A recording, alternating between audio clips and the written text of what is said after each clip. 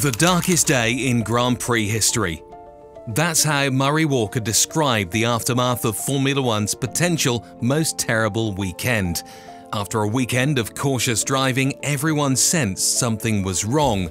Their prediction came true on lap 7. However, the events leading up to the crash may have been more tragic. On Friday, April 29, 1994, Ayrton Senna boarded a helicopter at 8:30 a.m. to head to the track for a day of practice and qualifying for the Imola race. The Williams team worked hard to fix the car's difficulties. Between Japan and Imola, they tested the car extensively at the Nogaro track in southwestern France to improve its performance. Senna doubted the promised changes would work. Despite a stronger engine, the Williams vehicle regularly lagged behind the Benetton. Senna and his partner Damon Hill had openly complained about the car's handling. The time differences between Senna and Hill showed that Senna was handling the car's issues well. Hill subsequently modestly admitted during practice that Senna had huge reservoirs of ability and could overcome chassis shortcomings. As 9:30 a.m. approached, Senna climbed into his car and drove 22 laps. His fastest time was 1 minute 21.598 seconds, beating his teammates. Hill was pleased with the car's performance, while Senna believed the team was misguiding it. He discussed his worries with his engineer David Brown for a long time. The first qualifying session began at 1 p.m. and Senna soon topped the standings. Rubens Barrichello had a terrifying crash at the Variante Bassa chicane 15 minutes into the session. Barrichello's Jordan vehicle took off and hit the barriers. Barrichello was unconscious but survived with a broken nose and injured ribs thanks to the tyres. Despite not seeing the crash, Senna rushed to check on Barrichello. Senna returned to the track during qualifying after checking on Barrichello. Senna set a record lap of 1 minute and 21.55 seconds at 1:40 p.m. With steely determination, he admitted that such performances were emotionally draining. Racing drivers must deal with certain issues. Although they're not human, you experience it. You must face unpleasant things to enjoy good ones. Following a passion means leaving a lot behind. Senna maintained his routine the next day, developing confidence in the better car before the second qualifying session at 1 p.m. Damon Hill pushed the vehicle up the grid. At 1:18 p.m., Austrian Roland Ratzenberger died in a session accident. Senna saw the accident's aftermath on the monitors and knew it was bad. He raced to the accident site out of duty and compassion. Ratzenberger died after the medical staff tried to save him, sending shockwaves across the paddock. Professor Sid Watkins comforted Senna, who was grieving at a fellow racer's death. Senna's mind was occupied by that occurrence as the day ended. He clearly had never been so close to death. Damon Hill's practice on that fateful Sunday morning was difficult, especially when he approached Ratzenberger's crash site. His recollections of that impact dragged him down. Since I was traveling at the same speed as him before he fell off, I could envision the force of the hit. Under normal circumstances, I wouldn't have thought twice because speeds approach 200 miles an hour, but it's not a circuit where you'd come close to the limit. No worries there. After Ratzenberger's accident, Hill, like all racers, had to accept that sometimes you're just a passenger trusting your car to keep you alive at lethal speeds. Senna again dominated warm-up, winning by 0.9 of a second. His unexpected yet significant talk with Alain Prost after the session was a reflection of their long-time rivalry. Senna stressed safety and the need to put aside differences.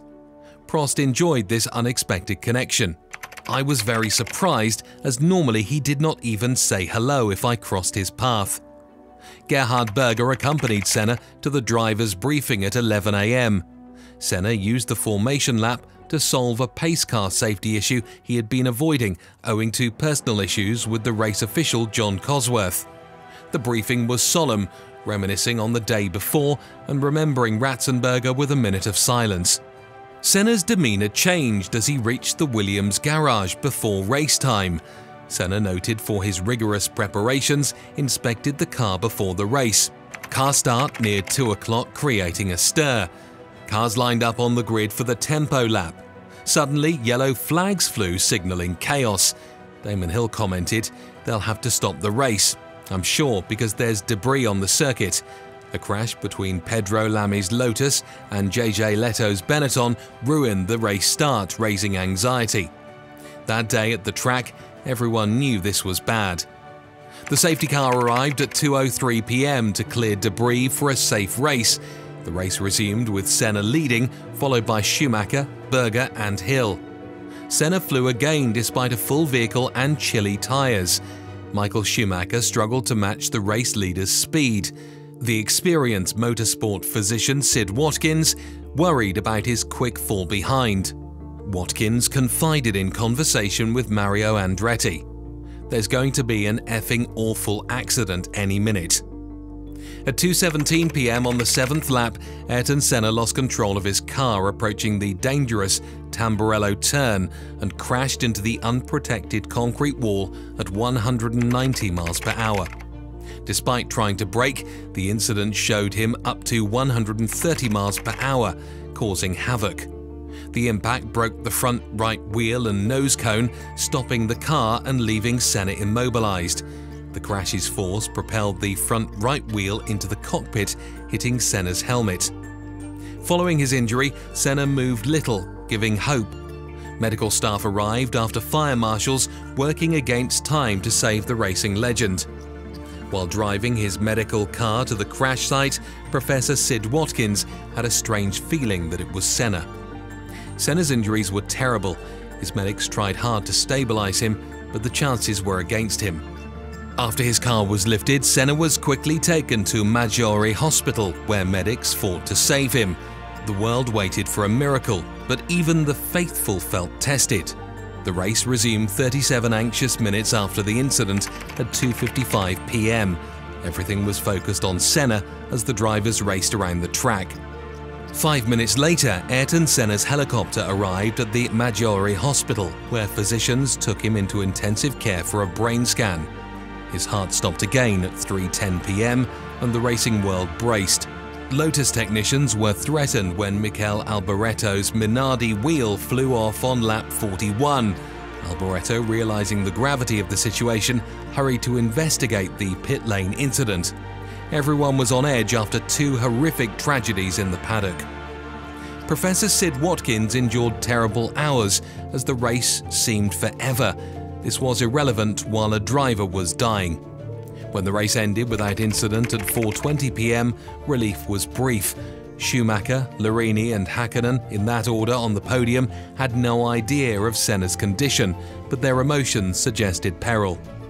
It later emerged that Senna had carried an Austrian flag in his car, intending to honour Ratzenberger after the race. Medical updates worsened during the day. By night, the Imola Medical Centre was filled with fear. Knowing Senna would never race again, the world held its breath, fearing the worst. The anticipated disaster was confirmed by the news. Ayrton Senna died at 2:17 p.m, and the world felt worse. After Senna's 1994 Imola crash, a thorough inquiry ensued.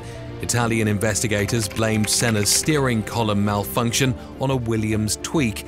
Williams strongly denied fault, saying the steering column snapped after the incident. Damon Hill, Senna's teammate, gave another theory. He thought Senna made a rare mistake owing to excessive aggression while trying to beat Michael Schumacher. Hill noted Senna's uneasiness and anxiousness before the race, and Schumacher, who was tailing Senna at the time of the crash, did too. Driver explanations made Senna's death much more painful. He was devastated by the weekend happenings. No matter his abilities, he shouldn't have raced. In Brazil, Senna's death took the nation. More than 3 million people gathered in Sao Paulo to honour Senna as his casket was brought from the airport to the cemetery. Politicians, celebrities, drivers and national television viewers attended his funeral. Many public events were postponed or cancelled during 3 days of national mourning. Senna's death sparked worldwide tributes.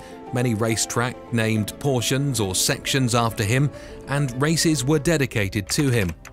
At the subsequent Monaco Grand Prix, retired F1 world champion Niki Lauda announced a revival of the Grand Prix Drivers Association (GPDA), standing as a tribute to Senna's legacy.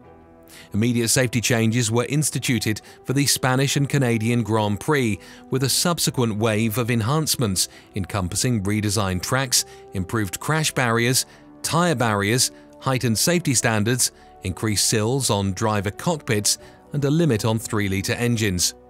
Senna should not have died, and yet he was gone in the blink of an eye. The rest of the season unfolded with a downbeat atmosphere, with Schumacher winning his first world championship. And yet, it was Imola that had changed F1 forever.